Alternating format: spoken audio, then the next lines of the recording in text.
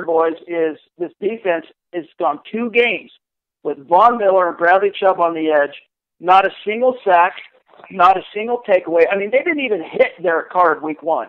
They at least got a couple of hits on Mitch Trubisky in week 2, but they didn't even hit Derek Carr in week 1.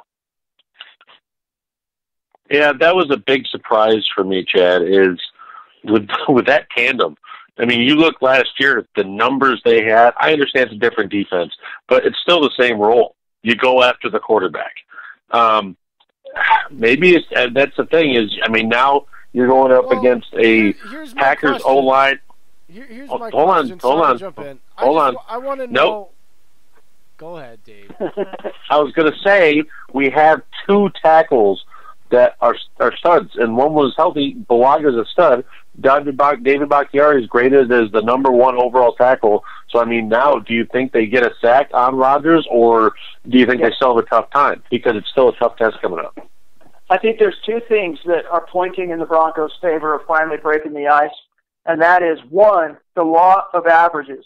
That's a real thing. I mean, Von Miller has only one other time in his career gone 2 games without matching a sack. And so something's got to give there. I think you're going to finally see some things come together at the point of attack. And one of the reasons why, there's 2 reasons why I think that law of averages is going to finally come through for Denver in week 3. Number 1, they're getting their best run-stuffing linebacker finally back into the lineup. Todd Davis has missed the first 2 weeks, and you think, well, how is that going to affect the pass rush? One of the reasons Vaughn and Chubb have been neutered thus far is because they can't stop the run on 1st and 2nd down, so opposing teams, they're getting into 3rd and 3, 3rd and 2, 3rd and 1, where the entire playbook is open. In the front 7, the linebackers on the outside and off ball, they have to stay disciplined because it could be a run, it could be a pass. They can't pin their ears back and just go. And that's been one of the mitigating factors here. Getting Todd Davis back, you're going to see them, I think, be more stiff against the run. And then the other aspect is Aaron Rodgers, they're well aware. I just talked to a beat reporter in Green Bay earlier today, a friend of mine, and he said that they've been talking about how opposing teams are getting after the Broncos and neutering Vaughn and Chubb by getting rid of the ball, quick passes. So you know that the Packers are going to try that, but Aaron Rodgers is one of those quarterbacks that holds on to the ball. And most of the time, it pans out, and the Packers get big plays and get a lot of points. But sometimes, as we saw back in Week 8 when the Broncos hosted the Packers in 2015, that could be a detriment. So I think this is one of those kind of, the law of averages is going to come into play, but it's kind of a confluence of events. The Broncos might not win this game, and I'm not even saying I'm picking them to win, but I think you're finally going to see him sack a quarterback this week. Well, here was my question about the outside and the edge rushers being part of the problem, and I guess you answered part of it, but do you feel that the interior defensive line is comfortable enough in their new role that they're doing their job sufficient enough to eat up the blocks to give those guys enough when they get those? Because I understand what you're saying about 3rd and short. That does neuter pass rushers because you are absolutely right. They have to play the run and the pass. You can't. But when they have gotten those opportunities, which they've been few and far between, but do you feel like your interior push is not as sufficient enough to give those guys enough one-on-one opportunities to even get there when they've had those chances? Because there used to be, you've had some pretty good defensive tackles roll through the years, but now you're also asking a guy to play zero technique and really force a double team to, create one-on-ones elsewhere. That's a totally different ask from somebody if they're not used to doing that. Derek Wolfe used to be an above-average 5-tech pass rusher. He could rush from the 5, he could rush from the 3 and generate some pressure on nickel situations. That's kind of gone away. The older he's gotten, the less he's been able to bring to the table, but they still keep him on the field on 3rd down. Shelby Harris, who the last 2 years, he's been a rotational depth guy, but every time he's been on the field in years past, he's found a way to impact the play. I mean, he was second on the team in 2017 in sacks behind Von Miller. As a depth guy, he had 5.5 sacks. We've expected to see him take that step forward this year because now he's a starter. He's the starting nose tackle, Shelby Harris in Denver. But I don't know if it's just learning this new scheme or the way this Fangio 2-gap works. They're not they're still thinking too much, or they're not yet confident in what they're supposed to do in their assignments. I don't know what it is, but there has been, guys, zero interior push. And sure, that's affected things. That absolutely has played a part. Now, do you think with Vic Fangio having all this experience against Rodgers from the 49ers rivalry that he had with Green Bay, Bears defensive coordinator playing him twice a year, I mean, do you think he has a little bit of an upper hand here on Rodgers because he's kind of been the Rodgers whisperer a little bit?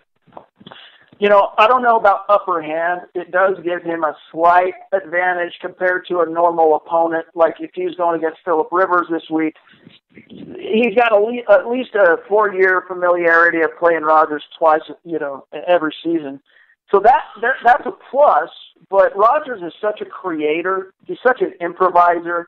It only can help you so far. I think it's helpful, but I was talking to a friend of mine that covers the Packers there, and they have a lot of respect for Fangio, and they say that between him and Mike Zimmer, those have been the two guys who over the years have really found a way to kind of stymie Aaron Rodgers. So I think it's a plus, but it's not something the team can really hang its hat on. Well, I was going to mention the fact that there's two things about this. I can tell you this right now. As far as sacks going, you're going to get 2. Because even Aaron improved greatly. We were really harping on him a couple weeks ago after week 1 about... Oh, we were really bad after on week 1. Because the tape, like Chad, the tape showed it was everything that people have been worried about. It was not hitting open guys, holding the ball, trying to do things, and nothing was there. I mean, just taking good plays and just turning them into terrible plays that ended up, instead of a 2-yard gain, it was a 12-yard loss. We were just hard on him. Last week, though, Chad, he was almost impeccable. The mechanics were perfect. If he was supposed to hit a dump off or a flat guy, he hit them on time, in rhythm. We haven't seen Aaron hit a check down in like 2 years, and he did at least 10 of them that game. Here's the thing, though.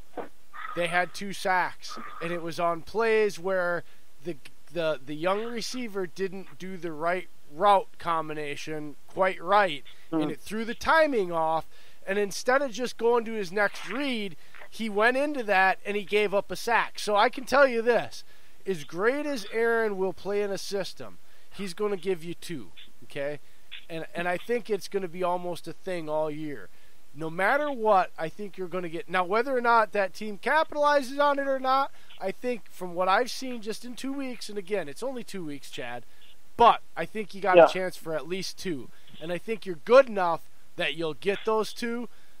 Other than that, I don't know what to tell you. It could be he could go back to week 1 for all I know, but he is at home, and I think after last week's success, that's something to build on. But I think at the very least, you're definitely going to get 2, or at least a good chance to get those 2. So I wouldn't worry too much about the sack thing, man. Yeah. You know what, Chad? I do. I know you have to get out of here in a little bit, but I'm going to jump right to it. Who wins? Who's the MVP of the game, and what's the final score? Guys, I'm going to answer that question. Let me just say one thing real quick before I do. Is I got to tell you, I've always been a low-key big fan of Mike Pettin, and they finally got the talent, it seems, in the right places for this defense to flourish under Pettin. I mean, they're the second-ranked scoring defense now. Hello? Can you hear me? Yeah, you broke up a little bit. Oh, sorry, guys. I was just saying, Mike Pettin, he finally has the talent around him, and the Packers are relinquishing less than 10 points a game, and so I'm worried about a Broncos offense that has really struggled against a great defense last week in Chicago and a surprisingly good, or at least amped up defense in week 1 in Oakland. That's where I'm not sure what to expect here. Can I just be devil's advocate here, Chad? Yeah, sure. You do realize that these teams played head-to-head, and the Packers' defense outshined them on the field, on their home turf. So for me, if you're going to call the Bears' defense for this year, for 2 weeks, if you're going to call them elite, you have to say that about the Packers because they were on the field at the same time in the same game, and they had home turf advantage to be comfortable, and the Packers defense statistically and just watching the game outperformed them, man. You got to be fair there. If you're going to call them elite, then the way and this again, it's only 2 weeks, so I'm going to keep saying that because I really believe people need to just be in reality. This is only being done off of 2 weeks. Just for now. Chad, do you expect any sacks from the Packers defense on the O-line or no? Yeah, oh yeah. The Packers are going to eat. Darius Smith, Preston Smith, they're going to get a couple of sacks. I mean, Garrett Bowles, even when he's not holding, his technique is so disgustingly incompetent. Even Mike Munch. Not a big fan, huh? You can't fix this guy, you know? You can't fix him. So, wow. Yeah, there are going to be sacks. And honestly, here's my prediction, guys. I think the Broncos are going to keep this close. I think they're going to find a way late in the game to shoot themselves in the foot, and they're going to lose. But it's going to be a 3-point or less margin. That's my bet. Packers win, 3 points or less. And I think the MVP, it's probably going to end up being a defensive guy that's going to make Garrett Bowles look even more incompetent. But yeah, I'm not too. I think the Broncos are playing tough, and I think that people are sleeping on them. But ultimately, in Lambeau, I just don't see it happening for Denver this week. Jay, do you want to give yours? Well, I always go last, so. Okay, then I'll go. So that's the thing, is you kind of named it. That offensive line is, for Denver, is a little got some holes here and there, and especially Bowles being that left tackle, that blind side. I mean, you respect Patton. You know as well as anybody, if he smells blood in the water, he's going to send it every single play on that side. So I see corner blitzes. I see safety blitzes off the edge to where they're free. I think Packers end up winning 23-10. Don't hurt me, Chad. I got to see more out of the offense for Flacco, because it's just the whole rhythm thing. Yeah, and it's same thing with the Packers. They put it together for a whole first quarter and then just kind of disappeared for the rest of the three against Minnesota. So, I mean, it's kind of reversed. We did the first quarter. You guys did it for the fourth quarter. So, I just feel the defense is going to help put the offense in better positions on field, and we're going to end up putting points up that way.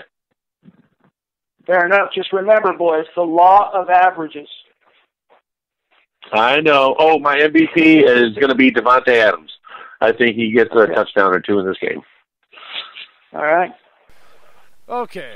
Well, initially, honestly, back in preseason when we talked about this, Chad, I actually had the Packers losing this game, all right?